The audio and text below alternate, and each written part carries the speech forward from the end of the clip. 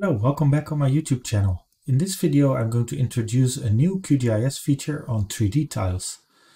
This amazing new feature was developed by Road and Lutra Consulting, who were awarded a grant from Cesium to introduce 3D tile support in QGIS.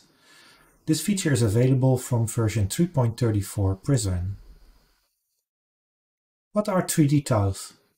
3D tiles are a standard, an OGC community standard for streaming and rendering large-scale 3D spatial datasets.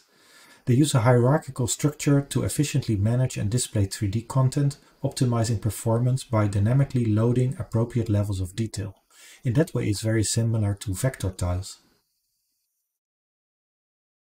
Currently, QGIS only supports the Cesium 1.0 format fully and parts of the Cesium 1.1 format.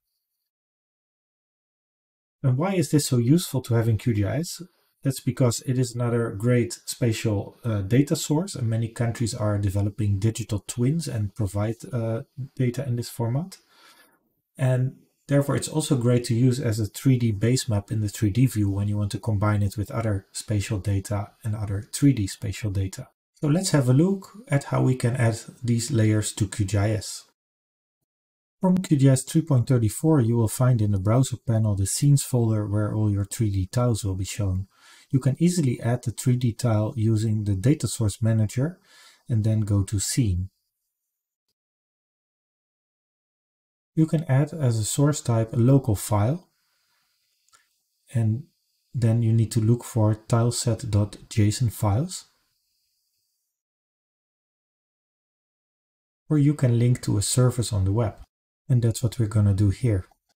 You can find 3D tiles on the web, and this website shows examples for the Netherlands. And I'm going to add 3D tiles for part of Rotterdam. Simply right-click on the link and copy the link. Back in QGIS, click New to create a new Cesium 3D tiles connection. Give it a name. Here I just call it Rotterdam. And then I paste the URL. Click OK and click Add. And then the 3D tile will be added to your QGIS map canvas. Now we can clearly see the mesh structure of the buildings in this 3D tile. Just to be sure that I'm in the correct location, I also add an XYZ tile from OpenStreetMap and overlay this with the 3D tile, and you see it fits. Now I'm just going to adjust the projection to the projection of the Netherlands.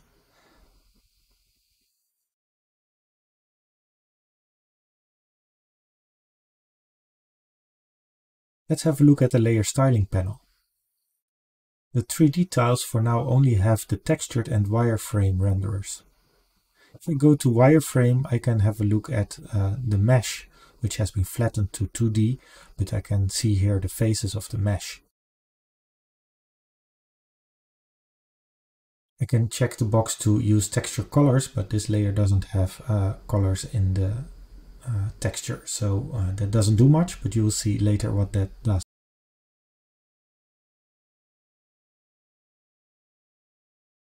Let's have a look in the 3D view.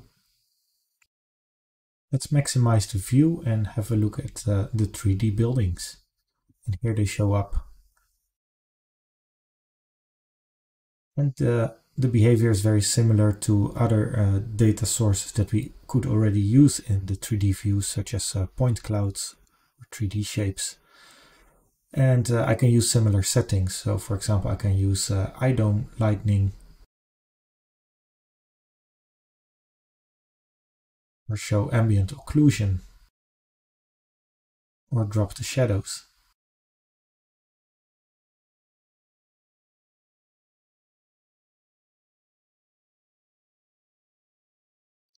I can also use the 3D measurement tool to measure 3D distances between objects. So let's say from this rooftop to the next building, and there it gives me the 3D distance.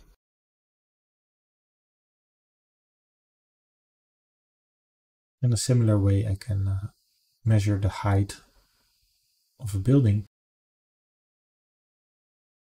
Here you see that I'm not straight, so I'm going to do this again. There we have the height.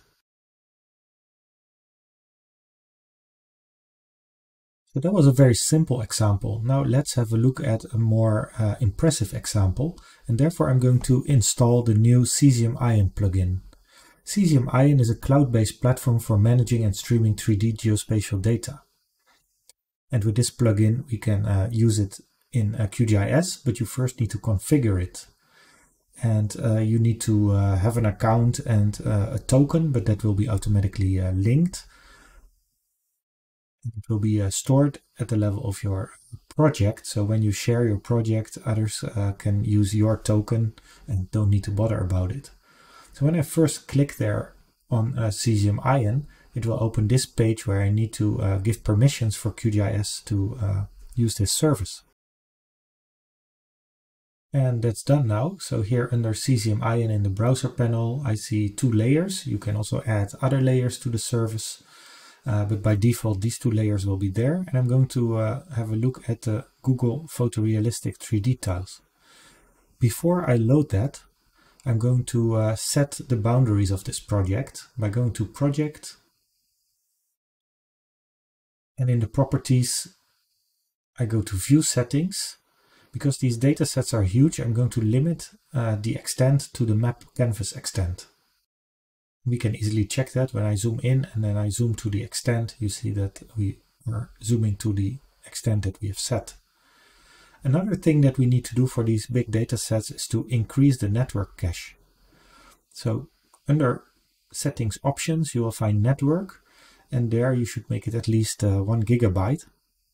So I'm just going to add a 0 there. And now I'm going to load the layer. And you can use the existing default token, and then depending on your internet speed it will load. And it will load quite quickly because it uses these tiles with different zoom levels. And when I zoom in, it has to load more detailed tiles. And there it comes. So that's in 2D the effect of using these 3D tiles, that we see more detail when we zoom in. And this can be visualized also through the wireframe. So different zoom levels show different degree of meshing here. And when it updates, you see that the further we zoom in, the more faces of these meshes will show up. And here it also makes sense to use the texture colors, which gives the average color of the texture to the wireframe to fill the faces. And it gives a nice mosaic here.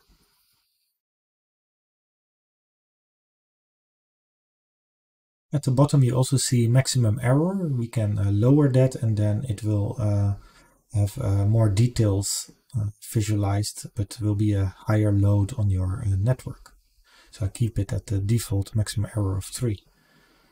I'm going to add a new 3D map and maximize it. To use most of the screen, I'm also going to hide the compass.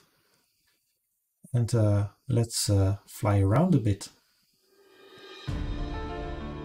I zoom in and then I'm gonna look at it in perspective, and there we see these beautiful buildings from the tiled dataset from the Google Photorealistic dataset. And here we get a warning that our video memory is already limiting this. So you need a good graphics card with a lot of memory, and of course that works smoother for smaller areas, but this goes quite well. Center of Rotterdam, and you see how detailed everything is in this 3D tile dataset, which is freely accessible.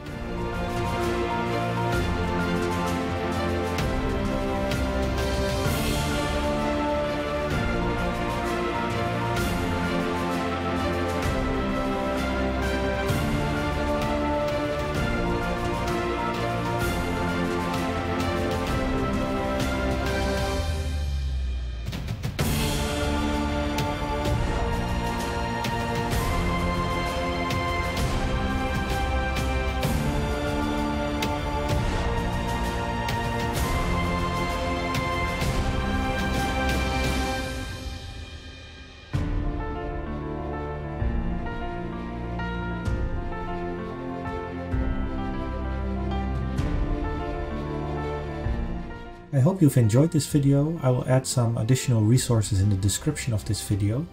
And please subscribe if you want to receive updates. Looking forward to see you next time.